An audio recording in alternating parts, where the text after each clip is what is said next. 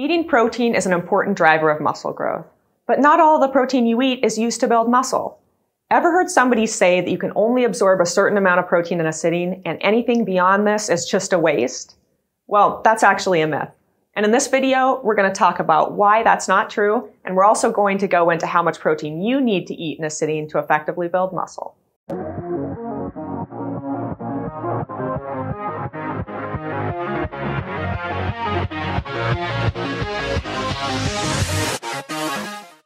Many people think that you can only absorb 20 to 25 grams of protein in a single meal. But that's not true. There's virtually no limit to the amount of protein that your body can absorb in a single sitting. So whether you're eating 30 grams of protein or 90 grams of protein, it's not like your body puts a ceiling on how much of that protein can pass from your gut into your bloodstream.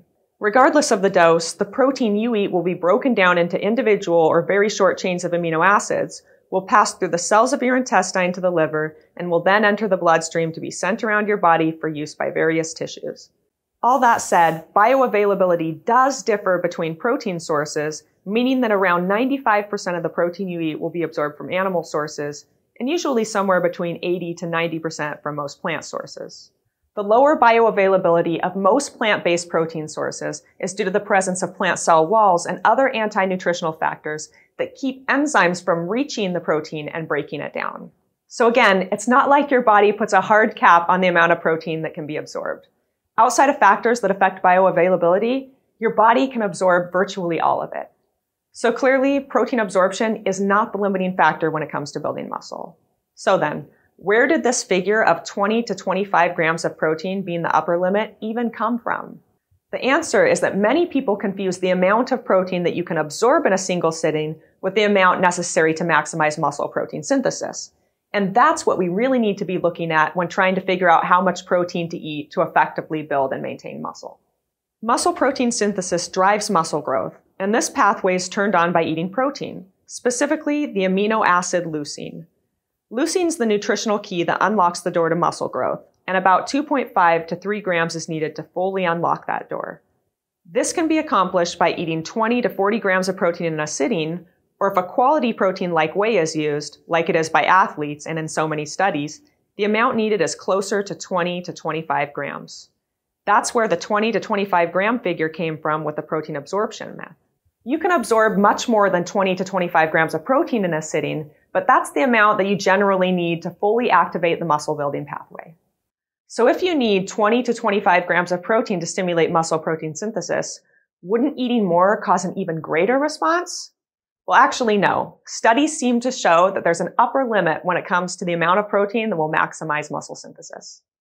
When 20 to 25 grams of whey protein is eaten, there's a spike in muscle protein synthesis that peaks at 1.5 to 2 hours after that meal. Then protein synthesis rapidly drops back to baseline. Even when more whey protein is eaten, there's no significantly greater response in muscle synthesis.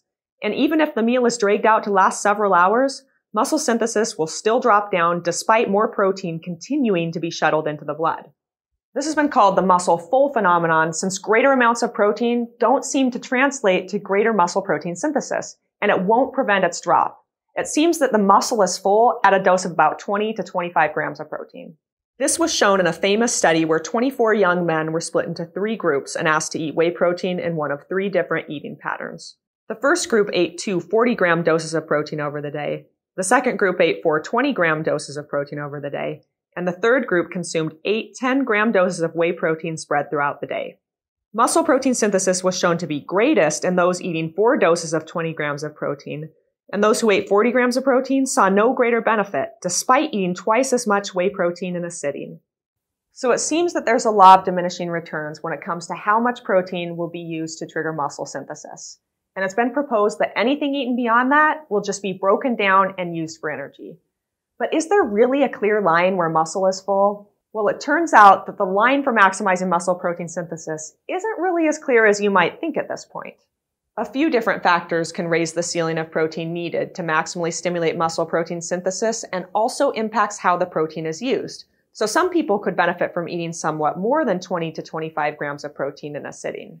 For example, older people show a blunted anabolic response to protein and may need more than younger people in a single sitting. Those eating plant protein may need more than those eating animal sources of protein, since plant protein is lower in leucine and essential amino acids.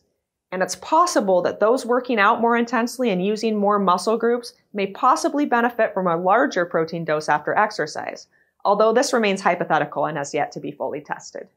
And this brings up a good point about exercise. Exercise really can change the way your body uses protein.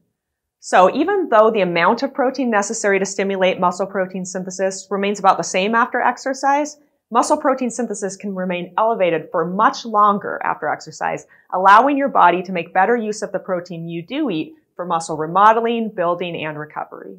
So the line for maximizing muscle protein synthesis may be slightly blurry, with some people needing more than 20 to 25 grams in a sitting to fully activate muscle protein synthesis. But complicating this further is the fact that muscle protein synthesis is only part of the equation when it comes to building muscle. Muscle building is a dance between muscle protein synthesis and muscle protein breakdown, and the balance between the two ultimately determines how much muscle you build and maintain. Preventing muscle breakdown will have a much less powerful effect on building muscle than focusing on increasing muscle synthesis, but it still matters. Studies suggest that the ceiling for preventing muscle breakdown is much higher than that for triggering muscle synthesis. For example, a meal containing 70 grams of beef protein has been shown to promote a greater whole body anabolic response compared to eating a meal containing 40 grams, which is most likely due to the larger protein dose's suppression of muscle breakdown. So not only does the ceiling seem to be higher for the amount of protein that can stop muscle breakdown, but it also seems that the type of protein and whether it was served in a meal along with carbs and fat might also matter. The delayed digestion and absorption of protein within a meal, or certain protein sources like casein or beef, results in a slower release of amino acids into the blood. And this slower release of protein is not only more powerful for suppressing muscle breakdown, but it also may result in better use of the protein for building and remodeling muscle and other tissue, reducing the amount of protein that will simply be broken down and used for energy. So to sum things up, how much protein should you eat in a single sitting to maximize muscle building? I would say at least 20 to 25 grams, although you'd probably benefit from eating closer to 40 grams if you're over 40 years old, if the source of protein was plant-based, or if you just did an intense full body workout. You should also keep in mind that eating above this certainly won't hurt, especially since the ceiling seems to be a heck of a lot higher for preventing muscle breakdown, which may contribute to a greater overall anabolic response. And all that said, if you're concerned that eating above, say, 25 to 30 grams of protein or above 40 grams will cause that extra protein just to be broken down and wasted, don't be. It's not like your body hits that point and then says, oh, I'm going to oxidize all of this extra protein. No, keep in mind that a certain amount of protein is always being broken down and used for energy, and even a smaller fraction of that is actually incorporated into muscle. And that's not a bad thing. Muscle building is only part of a very big picture when it comes to how protein is used in the body.